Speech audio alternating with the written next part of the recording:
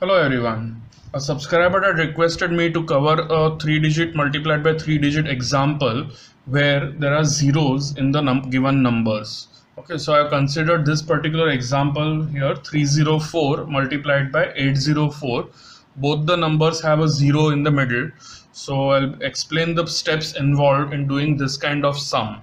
Okay, so it's a 3-digit number multiplied by 3-digit number.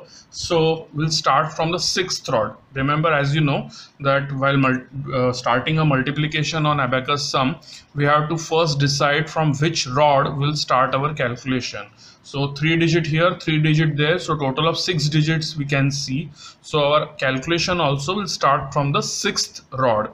So this is the first rod, second, third, fourth, fifth and sixth. So we'll start our calculation from the 6th rod here.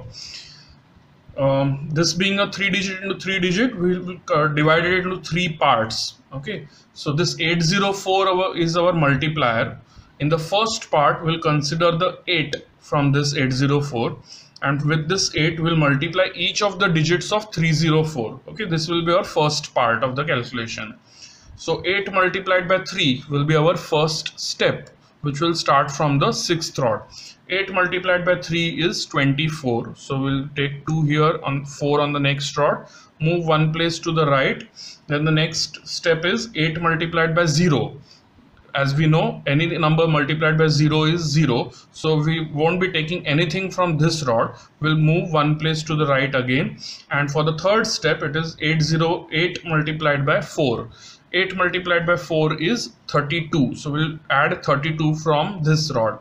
32. Okay. So the first part of the calculation is done. For the second part, we'll start from the 5th rod. Remember, the first part we started from the 6th rod.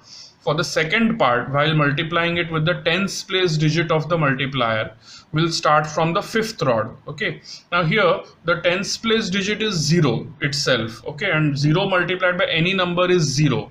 So this second part will go blank. There will be no answer to be added on the abacus for the second part. 0 multiplied by 3 or 0 multiplied by 0 or 0 multiplied by 4, every answer is 0. So nothing is to be added for the second part.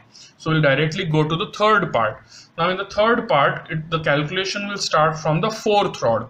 Okay, the first part started from the 6th rod, the second part started from the 5th rod, and the third part will start from the 4th rod. In the third part, the calculation will be 4 multiplied by 3 will be added from this rod. Okay, the 4 from the units place rod of the 804 multiplied with the hundreds place digit of the 304. So 4 multiplied by 3 is 12. 12 will be added from this rod. 1 here, 2 on the next rod. Then moving one place to the right, 4 multiplied by 0 is 0. So nothing is to be added from this rod. Moving one place to the right for the final step, 4 multiplied by 4 is 16. So 16 will be added from this second rod. So 1 here and 6 on the units place. So the final answer that we have for 304 multiplied by 804 is 244,416. In short, it is 244,416 or 2,44,416. This is our final answer.